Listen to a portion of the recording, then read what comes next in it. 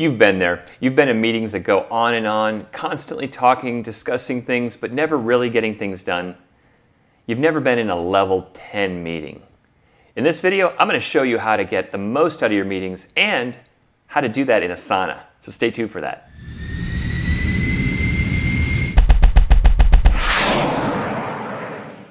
A level 10 meeting is a weekly check-in meeting with your leadership team, where attendees develop a strategy that they can hold themselves and their team accountable to. These team meetings are principally dedicated to solve issues and create an issues list of items that require attention. For those of you familiar with EOS, you may have heard of level 10 meetings before. They follow a very specific structure. They are intended to start on time, end on time, and take exactly 90 minutes. And the key to this is consistency in how they're organized and how people interact during the meeting. It starts with a check-in, followed by a scorecard review. Then we do a ROC review, and a ROC you can think of as a short-term goal or a 3-month objective. Address some customer or employee headlines. Review the current to-do list, what's outstanding and what's recently been completed, and then spend the majority of the meeting on something called IDS. That's identifying an issue, having a discussion, and then solving that issue.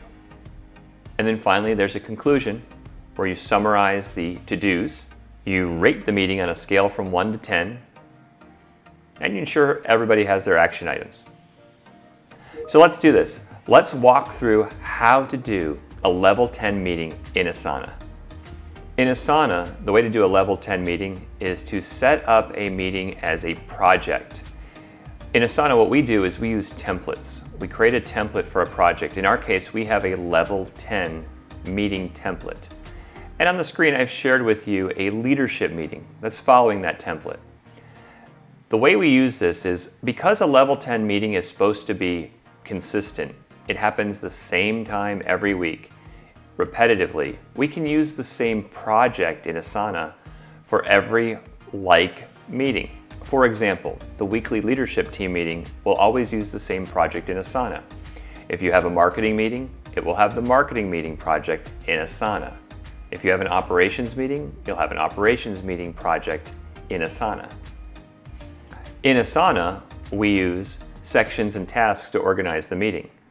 The first item on it is a milestone, and that's the meeting date. The meeting date is the date of the next meeting. So for example, when we arrive at the meeting, we'll change that date to the next meeting. So it'll always have the following meeting date, so you'll know it's coming up. Also, what's great about this is in Asana, there is an audit trail of every time something changes. So you'll have a history of every meeting date. So for example, if you had your leadership team, you'd know just by looking at the history of the meeting date each time you conducted it.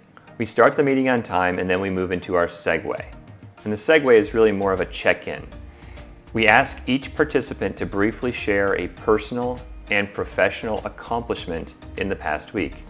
We start the meeting with a win, and it sets a positive tone for that meeting. So that's why we do this segue. We want to set a positive tone for how we're starting the meeting. And as you can see from the segue in Asana, it's a section, it's not a task. We can now move on to the next part. That's the scorecard.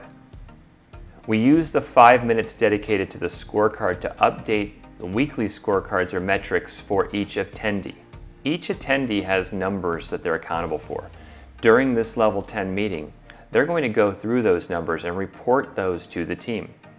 In our case, we use Microsoft Teams.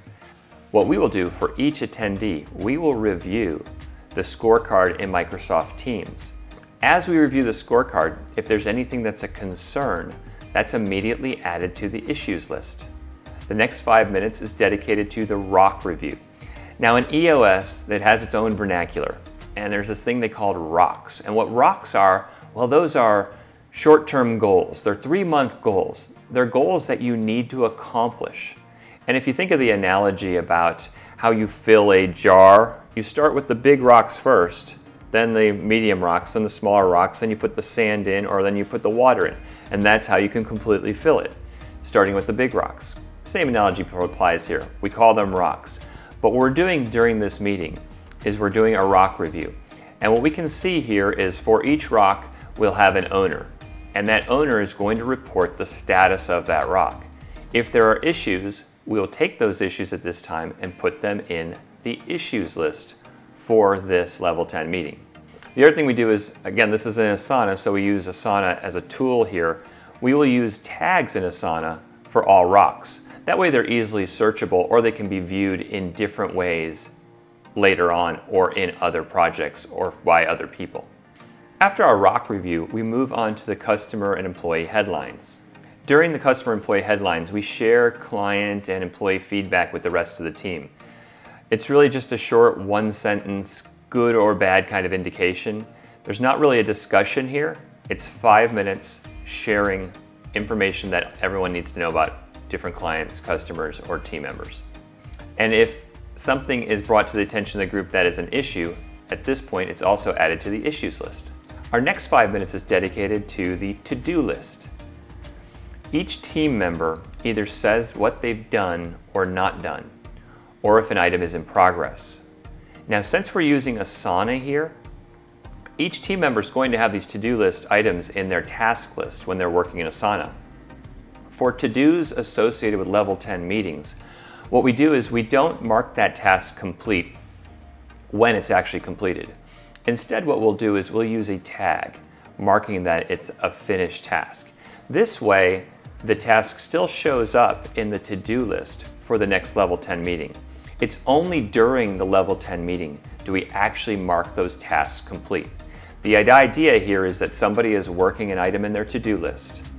They complete it and they tag it, and then they save that so that they can report it during the meeting, and so we can keep track of everything that was completed in the prior week between the two level 10 meetings. Now, mostly what we've been doing is reporting and in some cases logging issues. The next section of the meeting is where the meat of the meeting is. This is what we call IDS, issue, discuss, solve. We may already have some issues in the list. We're also going to go around, talk to each other, and come up with other issues. Each person's going to mention issues pertinent to this group of people, whether it's the leadership team or the marketing team or the sales team or the operations team. Issues come up in this meeting and we get those logged so that we can discuss them. We prioritize these issues, and in order of priority, we begin a discussion one by one. During the discussion, we discuss the issue. Collectively, we work to solve it. Typically, the solution to the issue creates another to-do, and in Asana, we'll add an item underneath the to-do list and assign that to an owner. Then we'll continue to IDS and continue to work through the issues until we've met the time limit. We've allocated 60 minutes in the 90-minute meeting for IDS, but we end it when we've hit that 60 minutes, even if we haven't covered every issue. And that's because we have to be strict about the time we use. But that's also why we make sure to order the issues and do them in order of priority. After all, if we're just dealing with trivial issues, we're not really moving things forward. But if we're focusing on the issues directly associated with the rocks we're trying to accomplish in the next 3 months, then we're typically focusing on the important issues, not necessarily the urgent ones. Now, in the final section of the level 10 meeting agenda, we recap the to-do list and we identify the next steps from the meeting. We want to make sure everybody knows what they owe. We do something called cascading messages, which is messages that need to be delivered to other team members. So if this is a leadership team meeting, you may have to have members of that leadership team deliver messages to others in the organization. We call those cascading messages. That cascading message will usually result in another to-do assigned to a person in that meeting.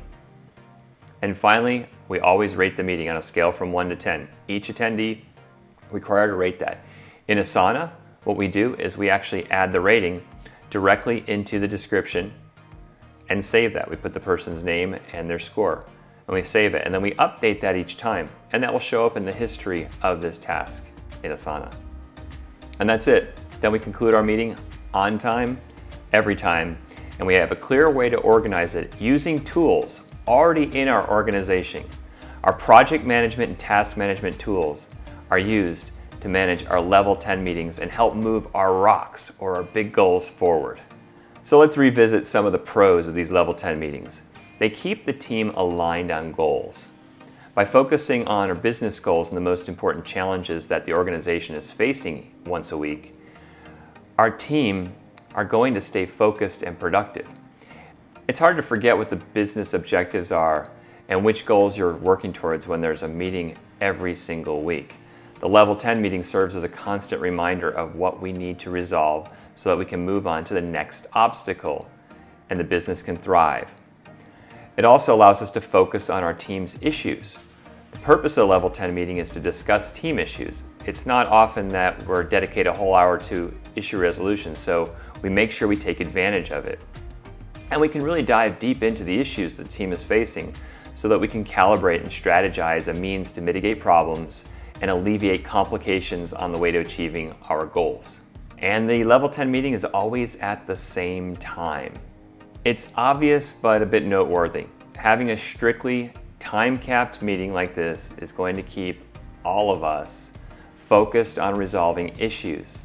It's because there's a time limit each person is pushed to be concise and to the point, with only enough time to communicate pressing and important information. Now, I mentioned some pros, there are some cons. After all, these meetings, they require facilitation. There needs to be a person who is responsible for running these meetings successfully and keeping them on track and on time. And it requires preparation. A person going to a level 10 meeting has something to report and they need to prepare in advance for this meeting. And it takes extra work, it takes us extra hustle. And it also requires some manual processes because we are going to use Asana for this, but there are some other things outside where we may have to manually update that. For example, some scorecards may have manual components that have to be updated before the level 10 meeting so that they can be shared by that team member in that meeting. I hope this was helpful.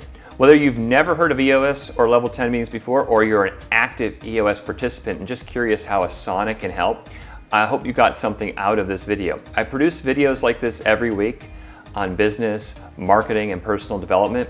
If you found it interesting, I'd appreciate a like or a thumbs up. And if you really liked it, subscribe and click the bell. If you have different ways that you use Asana for level 10 meetings, I'd love to hear that. Put that in the comments. Thanks for your time today. I look forward to seeing you on the next video.